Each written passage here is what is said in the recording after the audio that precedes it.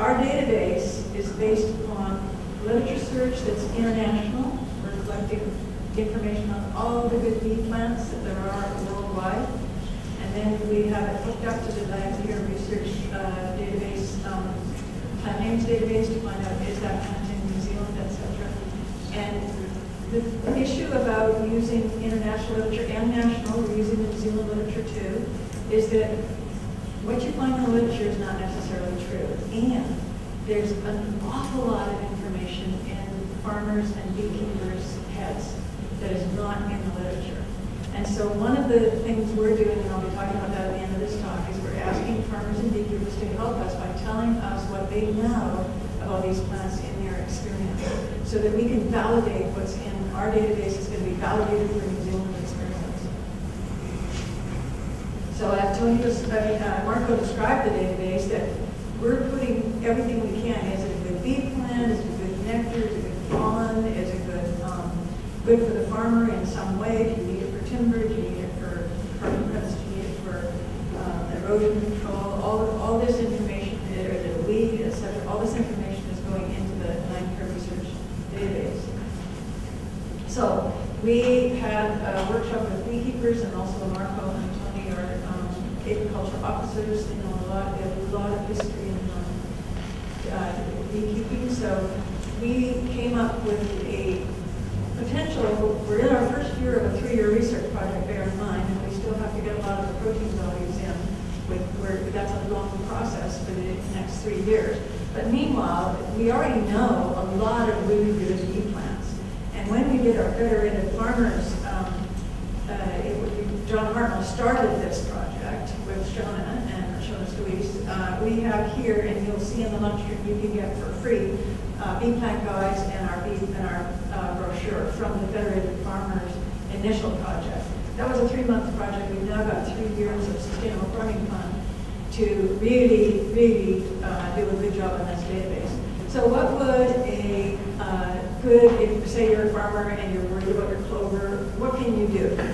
You've lost your feral bees, you've never had a beekeeper on your property, and you want to put some hives on to get the pollination going. You want your farm to become a bee-friendly farm. Tony has gone over the whys and wherefores of what the bees mean. What I'm going to do is just go through what you can do. A bee-friendly farm would have this checklist. You've got to be able to nourish the bees all year. You've got to be able to have good habitat for bees.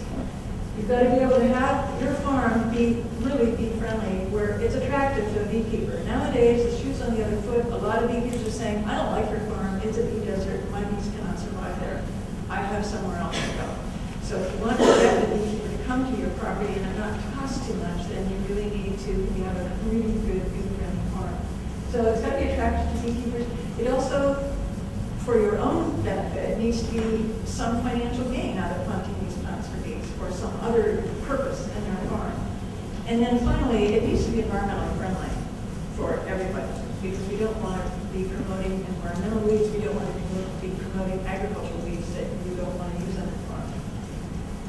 So nourishing the bees all year, you've got to have sunflowers. It looks like it might have a lot of nectar and pollen, but the bees can't get access to it.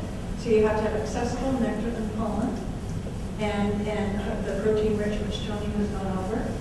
And as Tony and Marco said, the most important things to realize is that at the springtime, you're building up your pollinator population, you're building up your honey gathering population, so you need to make sure you've got good food then. And in the autumn, if you're preparing for winter, so you've got to make sure they have good food stores in the autumn that they can get through the winter on.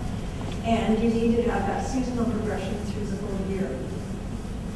You're providing a good habitat. Tony has explained why. But you have a checklist. Have you got shelter from wind? Have you got shelter from excess sun? Have you got a sunny site, a north-facing site? Have you got fencing from livestock? Have you got clean water? This presentation, by the way, I will have put up on our website, Trees for Bees NZ, so that if you don't want to take notes, all of this is going to be on the website, this presentation. So you've got to provide that kind of a good habitat. Now, how are you going to make it attractive to the beekeeper? First of all, the beekeeper wants to, because we have Varroa, they're going to have to get in there all year round and check on the Varroa and do the treatment. So beekeepers will need road access to the apiary site. it will also, now this part, I don't know how this part will work out. You might want to talk with your friendly beekeeper about your farm being bee friendly by having some good honey plants there, which is, the honey is how the beekeepers make their livelihood. That's their main product that brings in their livelihood. What we're going to be putting in our database is how much does it cost to buy that plant? Sometimes it's very expensive. How co-involved is the maintenance of that plant to get it started and established? All these practical considerations. We've had feedback from farmers already. And we really have to have all these practical details in order before we recommend a plant to farmer. So just two take-home messages to say here is that when you're thinking about designing your bee-friendly farm, you don't need to worry about summer. I'm going to swap right the mic a bit here. It's the spring build-up. You need to get the plants and the flowering time. The time of flowering is on these handouts.